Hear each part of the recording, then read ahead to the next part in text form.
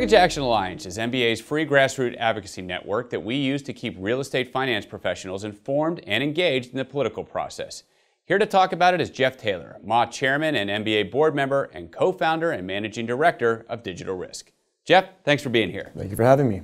From your perspective as the head of your company, why is it important to be involved with MAA?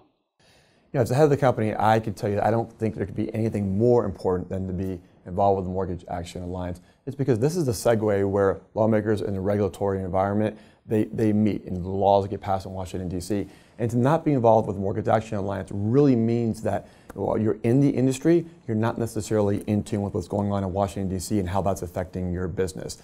So great thing about MAA also is it gives you the ability to have your entire company get the information on a regular basis. So we kind of talk about that at Digital Risk as an informed workforce, because while the messages are still coming out from the MBA, what we're doing in the lobbying efforts and different bills being passed, CEO might look at that in one phrase, but people in your technology firm may look at, and your other parts of your company may look at it totally different. But that constant information kind of coming in and out gives people an opportunity to personalize what's important to them, and then they can actually answer the calls to action. Now you're giving them a voice, the individual, and the company's having a voice, which is huge as far as driving the revenue and sustainability and the health of the mortgage market. Jeff, why should MBA associate members participate in MAA? So for me, it's like, how can MBA associate members not be involved in MAA? So after being on the MBA board for 2 years, I agreed this year to sort of to chair the Mortgage Action Alliance. Here's things that I don't think people truly appreciate. There's 250,000 MBA members. When I got into it, only 1,000 associates were MAA members. These are service providers, technology firms who are in the space, who derive 100% of their revenue from people in the residential mortgage space or multifamily.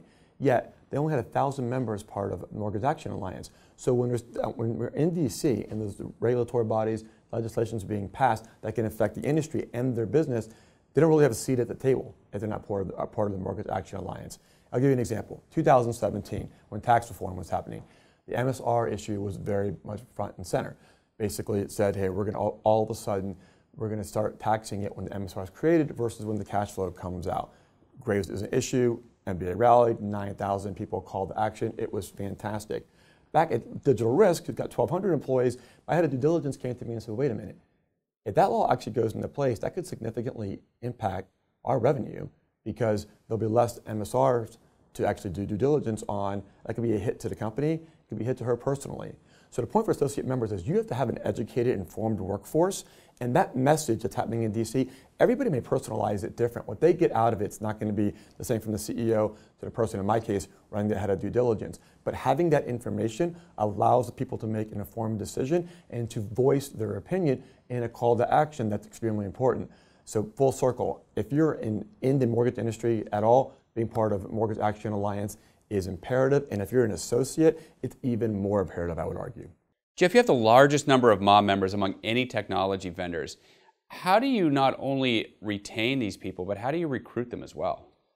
Yeah, it's a great question, and for us, it's really been about an informed workforce, and here's how I'll kind of define an informed workforce.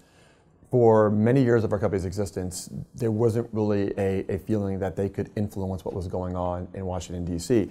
And by them becoming involved in the Mortgage Action Alliance, what they realized, especially from our skill set, which is technology, is their voice or their opinions could actually get to lawmakers, and before they actually instituted new rules and regulations, could actually have an influence on that. So we kind of changed the culture to say, okay, what you have today is your day job. These are the things that we do in the mortgage in our industry, these are the things we do for our clients. That being said, a lot of the times you look and see the new laws coming out and say it doesn't necessarily make sense, or it's not necessarily what we think is best for the industry. So the only way to really get ahead of the curve is by being out there, answering the calls to action, and staying informed. And informed really means reading an email once every 2 weeks that comes out from MBA, having an opinion. It's not difficult, and it's something that actually the culture of our company has really embraced, and they talk about things that are going on in Washington so much more. And the reason that we've been able to keep them involved is we talk to them about it. We let them know this is your chance to make an imprint on what's going on in Washington, D.C., and it's been something that's just really worked well for us. Yeah, listen, MAA is such an important part of our advocacy efforts here at MBA, and it's never been more important to be involved. So we really appreciate you stopping by and talking a little bit about MAA. Thank you very much.